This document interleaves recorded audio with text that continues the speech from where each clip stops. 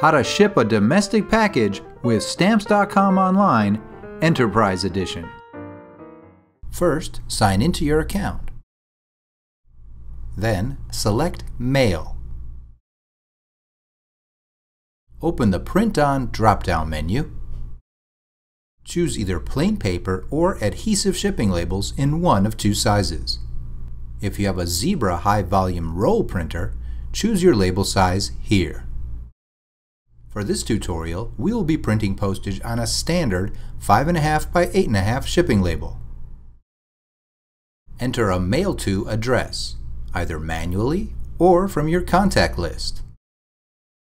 Check here to send an automatic email letting your recipient know a package is on the way. Next, place your package on the Stamps.com digital postal scale.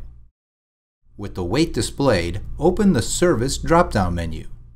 Here you will find all the USPS mail classes available for your package, grouped by delivery time. The cost of each service is displayed. For this tutorial, we'll select the very popular Priority Mail Medium Flat Rate box.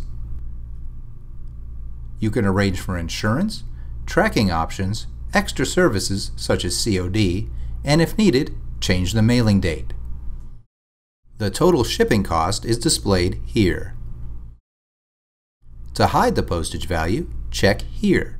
To print a receipt along with your shipping label, check here.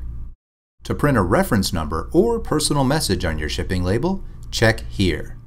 And enter your reference number or message here. If you use cost codes, open the Cost Code drop-down menu and select the correct cost code, or add a new one. Now, load your plain paper or shipping label into your printer and select Print Postage. Congratulations, you have just printed a domestic shipping label complete with postage and tracking information using Stamps.com Online. If you have any questions or need assistance, please visit the Stamps.com Learning Center or contact our award-winning enterprise support team at 1-877-782-6785 or email us at enterprisesupport@stamps.com.